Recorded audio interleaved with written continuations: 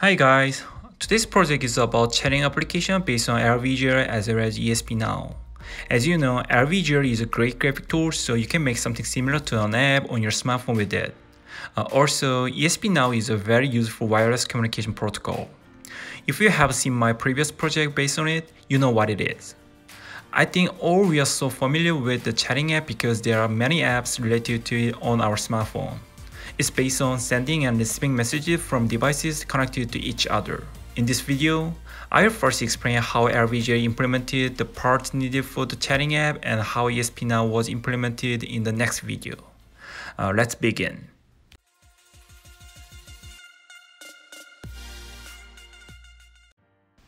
The hardware configuration and wiring are totally the same as in the previous project, so please refer to the previous project if you need it.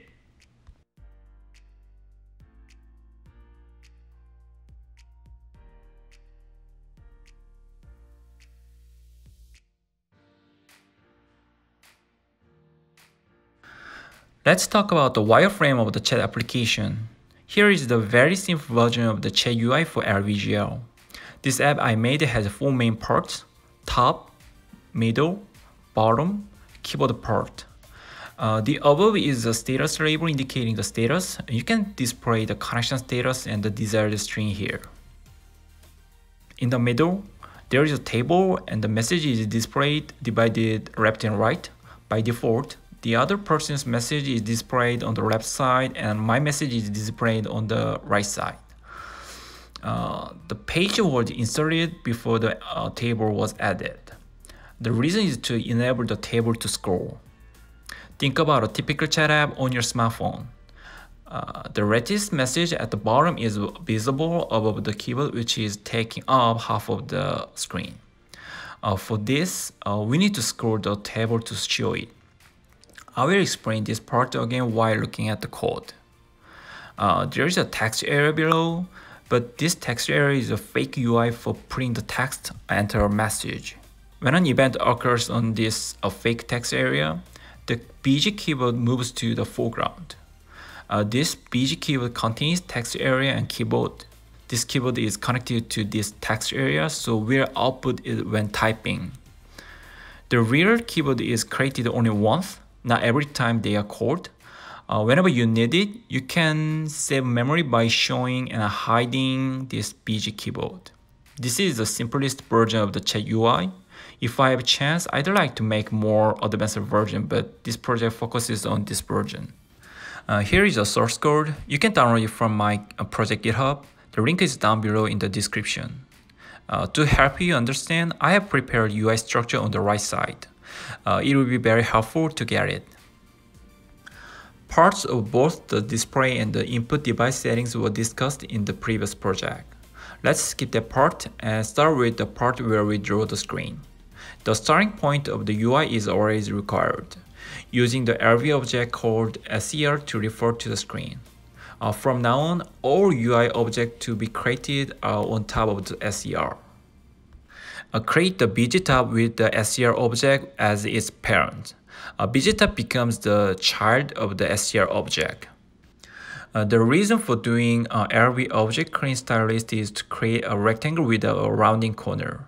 By default, the style is applied. I specified the opacity and color and finally decided the size of the BG tab. The length is the same as the width of the screen and the height is the 30 pixels. In this time, create a label with the BG tab object as its parent. The label becomes the child of the BG tab object. At the UI structure, it's in the order of SER, BG tab, and the label. Make BG middle and BG bottom in the same way as above. The reason for creating the BG keyboard is to insert the text area at the top of the keyboard. This is common in the mobile apps, but it needs to be implemented separately here. The BG keyboard sets the height of the keyboard plus an additional 40 pixels for adding the text area. The position of the BG keyboard is set by subtracting the height of the BG keyboard from the full screen height to show it down the screen. It's time to add the page to the BG middle. The reason why I add the table on a page rather than directly adding a table first is because of scrolling. As far as I know, there is no way to control the table scrolling. If the page is on the parent node, I can adjust the table of the child node. Setting up the table is simple. I have two columns to distinguish my message from the other person's. The important thing is to disable the crack events so that it does not occur on the table. By doing so, all events occurs on the page, not on the table.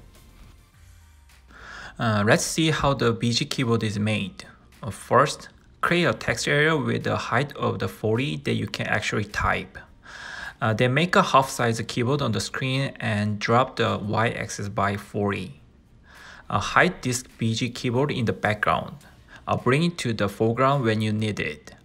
Let's take a look at the callback function of the fake text area. When a click event occurs, bring the BG keyboard to the foreground. The BG keyboard takes up more than half of the screen, forcing it to reduce the size of the page. The reason for this is to make easy scrolling for the last message on the table.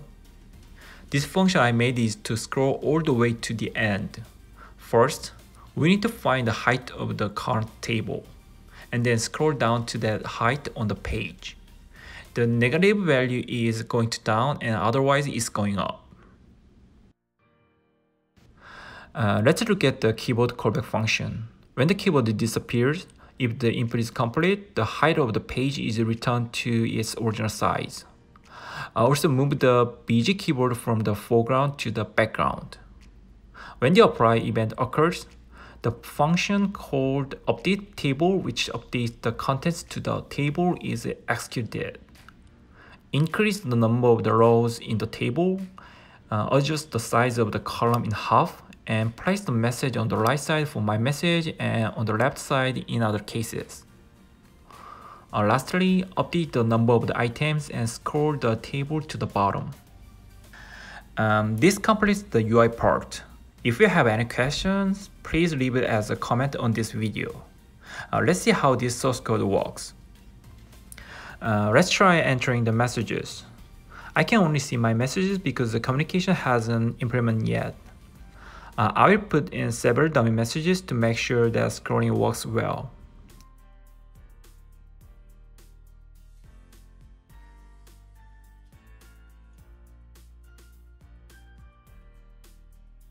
When the keyboard comes up, it scrolls down to show the messages at the bottom of the table. It works as well as intended. Let's complete this project in the next video. Thanks for watching.